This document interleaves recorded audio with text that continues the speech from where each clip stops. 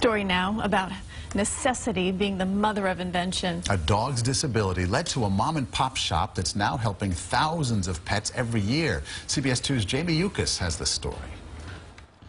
Sam Lamb's dachshund Pepper can't move her back legs. Look at you go. She's such a good girl, and all she does is look at me with these little sad puppy eyes, and I can't stand it. They came to Eddie's Wheels in Sherburne Falls, Massachusetts, so Pepper could get measured and fitted for new wheels. Look at you go.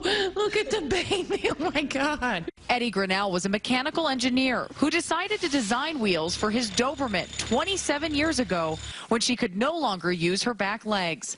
The idea took off, and he started his own business with his wife, Leslie. Took out more mortgages than we believed possible, but the banks loved us too because the bankers all had dogs. The couple now has a 5,000 square foot workshop and 17 employees. This was supposed to be a retirement hobby.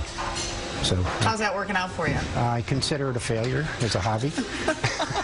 There are many reasons dogs lose mobility. That's why Eddie's Wheels looks at each dog and custom makes carts for nearly 2,000 animals a year. It's kind of gratifying to see a dog drag itself in, sad and depressed, put it in a cart, it smiles, wags its tail, and runs off. That's why the family also adopts disabled dogs, like Webster, born without front legs, and Bo, paralyzed as a puppy.